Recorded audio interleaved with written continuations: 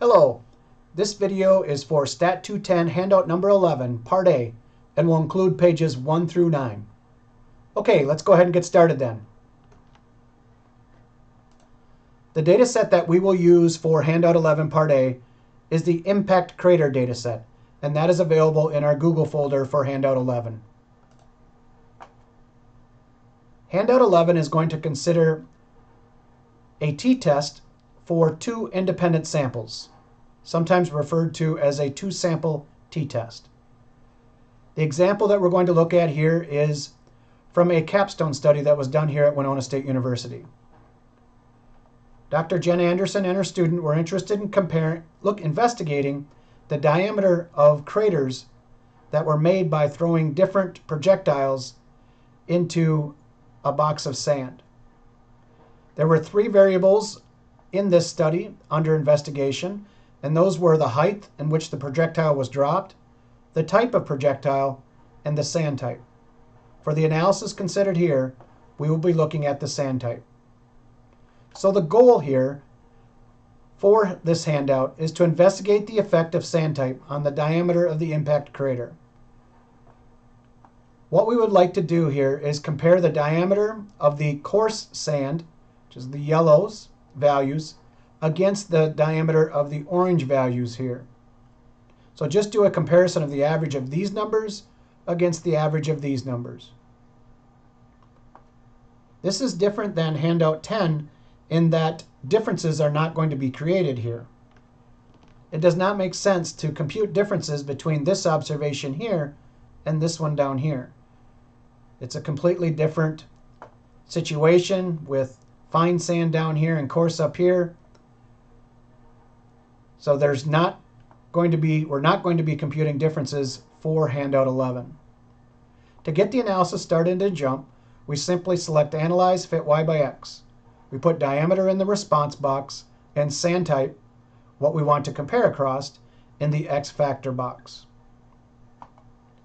We're going to get output that looks like this to start with. You can specify the following display options. So I usually select the mean lines. I also select the points jittered quite often. And when I do that, I'm going to end up with a plot that looks like this one here. I can also select means and standard deviations, which will produce the mean, standard deviation, number of observations for each group. Before moving on to page 3, let's go over into JUMP and create these summaries. So here in JUMP, I'm going to select Analyze, Fit Y by X. Diameter is going to go in the response box, and sand type is going to go in the X factor box. This is the default plot that we get by JUMP. Again, we can ask for mean lines there. We can also ask for points jittered. What that's going to do is just kind of shake the points a little bit so that we can see all of them at once. The means and standard deviations can be obtained from the red drop-down box here. We select mean and standard deviation. We also will be selecting the t-test. So I'll just show you that here. We can select t-test from the drop-down menu, and that will produce the p-values necessary to conduct our test. So we will be talking about that t-test output later on in the handout. Okay, so from our means and standard deviations, we can see that the fine sand has a mean of 7.06, which is right here. The coarse sand has a mean of 6.3, which is right here. We also get information about the standard deviations in those distributions, and there were 72 observations in each group here. So the parameter of interest for this handout is actually the difference between the mean for fine sand and the mean for coarse sand. So from the data, I can estimate that difference, which is just simply the difference between the 2 mean lines. The average for fine sand was 7.06, so that's where that green line is at. And the average for coarse sand is at 6.3, and that would be this green line. So how much of a difference do I have between the two means? That is represented there with that yellow bar, and that difference is 0.76. Now, if I were to go get another set of data, these dots are going to change and those averages are going to change. So I need to worry about how much is this quantity, the 0.76, going to change over repeated sampling. And that is determined by the following formula here. And that is called the standard error for the difference in means. And for this particular situation, those calculations, the standard error for the difference in the means turns out to be 0.281. What this equation uses is the standard deviation. So this quantity right here is just the standard deviation for the fine sand, which was 1.8, and also requires the standard deviation of the coarse sand, which was 1.57. And here is just the number of observations. So again, those values were obtained up here from my means and standard deviation output.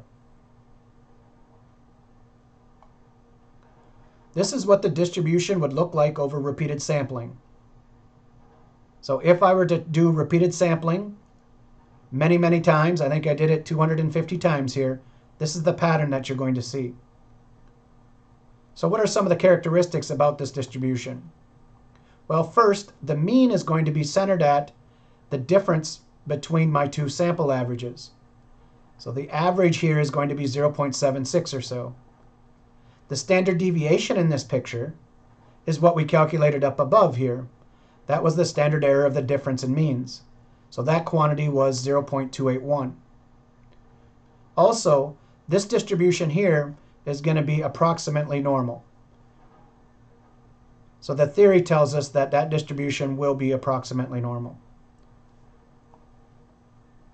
This distribution right here can be used to compute a 95% confidence interval. If I want to use this distribution for testing, I need to shift this interval down, I need to shift this distribution down so that it's centered about 0. Remember, when we do testing, we assume that there's no difference in the means. So this distribution just needs to be slid down to be centered about 0 if we do hypothesis testing. JUMP is going to provide a picture of this distribution, at least the normal theory approximation to this distribution, that is centered at 0. Let's talk a little bit about the form of the test statistic. So the test statistic, when testing for a difference between two means, has the following form. It is going to compare the variation between groups to the variation within the groups. So what do we mean by these terms? Well, the numerator here is the variation between the groups. And when we're looking at two groups, it's simply the difference in those two averages. So that's what I was identifying earlier with that yellow bar. Now the denominator is the variation within the groups. And that's going to be the variation in the averages over repeated sampling. That is identified by the orange bars in the graphs down below. So let's consider the variation across the groups first, which again is just the difference between the two means. If the variation within each group is small, as is shown here in the middle graphic, then that difference in means is going to be large relative to the variation within the groups. So the yellow bar there is much bigger than the orange bar. The yellow bar represents the numerator, the orange bar represents the denominator. The test statistic in this situation is going to be quite large. The resulting p-value will be small. Over here on the right, the denominator there, the variation within the groups, is much larger. So the orange bars here are much larger. So over the repeated sampling, those averages are kind of bouncing all over the place. In that case, it's hard for me to say that the difference in the average, 0.76 here, is large or is big, because the variation within the groups is much larger than that. So in this situation, the test statistic is actually going to be less than 1, and it actually will be quite small. The resulting p-value will be large. Maybe I should add that in here. P-value will be large in this case. Over here, p-value will be small.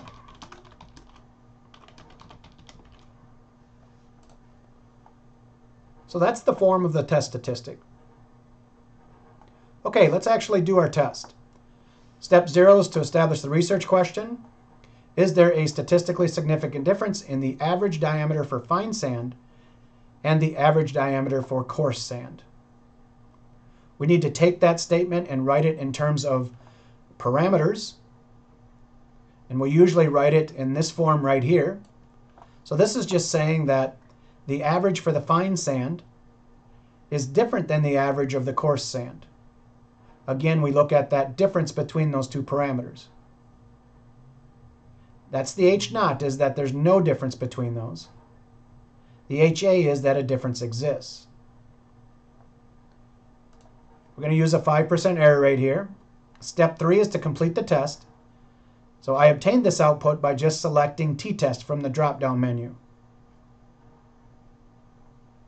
This output contains lots of information here. One thing that we should note is right underneath the t-test, it tells you how it took the differences in the means. So right where my arrow is there, you can see that jump used fine minus coarse. Okay, and that's how I have written it in the notes as well. So this difference here is 0.76. That's that difference that we saw up above between fine minus coarse. If jump turns this around and does coarse minus fine, all that's going to do is just flip the difference to be a negative value instead of a positive value. It will also flip the sign on the lower and upper confidence intervals. The t-test, or the test statistic here, or the t-ratio, is 2.7. That is computed by looking at the variation within the groups, or variation between the groups, which is the difference in the means. So that's just that 0.76 value. Subtract off 0 here. 0 again is just coming from the value in the H0. That's almost always 0 there. So we usually don't worry about this minus 0 part in the numerator. That's almost always 0. And then in the denominator, we just use the standard error for the difference, which we computed that up above to be 0.281. So my t-ratio value here is about 2.7. What that means is that the variation across the groups is 2.7 times larger than the variation within the groups. So that's considerable. So I am in a situation like this here. Okay, so the variation across the groups is the yellow bar is large compared to variation within. Now don't be confused, or don't get confused by what this graph is showing you and what this graph is showing you. This is the variation. When I look at the coarse values here and the fine values, that's not the variation in the averages, that's the variation in the individual data values. The variation in the averages are going to be much, much smaller. So what we have here, the variation within the groups, is the variation in the averages over repeated sampling. So that's just saying that that average isn't going to change very much for this group. And the average over here for fine is not going to change very much over repeated sampling. How about the p-values? The p-values, like before, there's 3 of them. Number 1 is for the two-tailed test, number 2 is for the one-tailed right test, and number 3 is for the left-sided test. The two-tailed test is the version that has not equal in the HA. That's the situation that we have here. So I'm going to pull off the p-value 0.0078. Is that p-value less than my error rate? Yes, it is. So I do have enough evidence to reject the H0, or I do have enough evidence for my research question. Finally, writing my conclusion, we are 95% certain that there is a difference in the average diameter when fine sand is used and the average diameter when coarse sand is used. Again, there's 3 parts to this. Tell me what your conclusion is, or your decision, excuse me. What are you testing? That's the second part. And then the p-value here, or the amount of evidence that you have, is your third part. How about the 95% confidence interval? The 95% confidence interval uses that sampling distribution. Again, that distribution of what the difference in the averages is going to look like over repeated sampling. We know that this has an average of 0.76. That standard error difference, or that standard deviation here, is 0.281. So just a rough confidence interval would be if you multiply your standard deviation by 2. So let's say that it's 0.3 multiplied by 2 is about 0.6. So my upper endpoint is going to be up here at about 1.35 or so. 0.76 plus 0.6. And then the lower endpoint is going to be down around 0.2 or so. If you want to get a more exact interval, which is what the computer does, it actually uses an IC value. And that IC value is coming from a t-distribution again with a certain degrees of freedom. The degrees of freedom that we're going to want to use is provided by the output. Here's the calculations for the interval. I would just take the difference minus the 1.98. That's my interval coefficient from the t-distribution, which I will show you here in a minute. And then I multiply that 1.98 by my standard error for the difference, which is again the standard deviation in this distribution, the 0.281 value. Do that algebra, you get a lower endpoint of 0.2, you get an upper endpoint of about 1.32. The margin of error is just half the width of that interval. So the margin of error is how much we go up from the middle and down from the middle, and that quantity is 0.56. The interpretation then is we are 95% certain that the average diameter, when fine sand is used, will be 0.20 centimeters up to 1.32 centimeters bigger or larger than the average diameter when coarse sand is used. So this interval here is just expressing the degree of difference between those two means. The means were calculated again with fine sand first. And this interval stays positive, which means fine sand is going to be larger than coarse sand. You'll need to keep track of the order in which the differences were computed when you're doing the interpretation of the interval.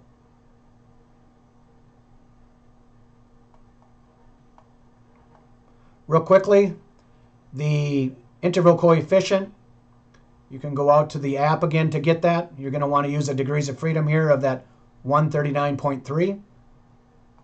Again, that's given by jump here. Some people use different values for this degrees of freedom. They have things called the conservative degrees of freedom or the pooled degrees of freedom. We're not going to get into those details. Those are details for Stat 310. We can just grab the degrees of freedom off of what JUMP provides here.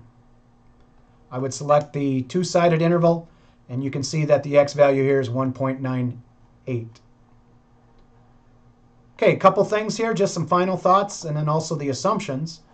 So the hypothesis test considered whether or not there was a difference, and we concluded that there was indeed a difference. The p-value there was less than 0.05. And then from the 95% confidence interval, which again was completely positive, that interval stayed positive, and the difference was μ of fine minus μ of coarse. So I know that fine sand is going to be larger than the diameter for fine sand is going to be larger than for the coarse sand.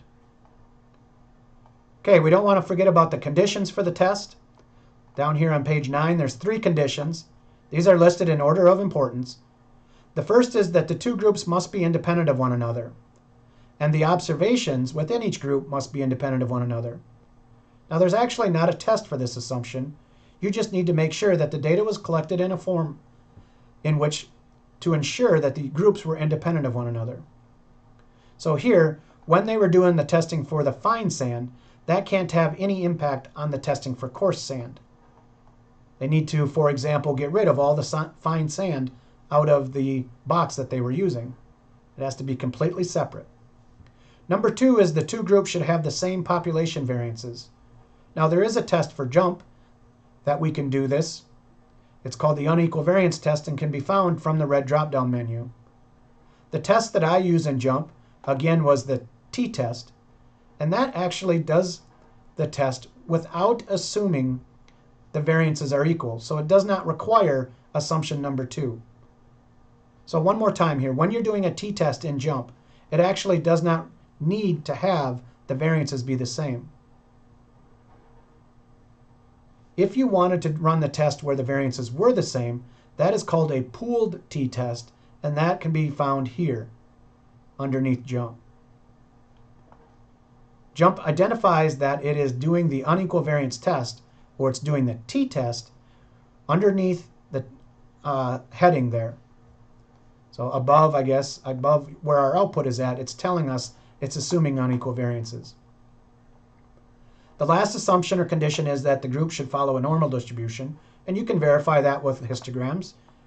Here I have the histogram for coarse sand, and here I have the histogram for fine sand. Fine sand looks pretty good. Coarse sand doesn't look real great for that normal assumption. Assumption number 3 is the weakest assumption though, so I'm not too concerned about this situation. Okay, that does it then for this handout. And this handout again was handout number 11, Part A, pages 1 through 9. Thank you.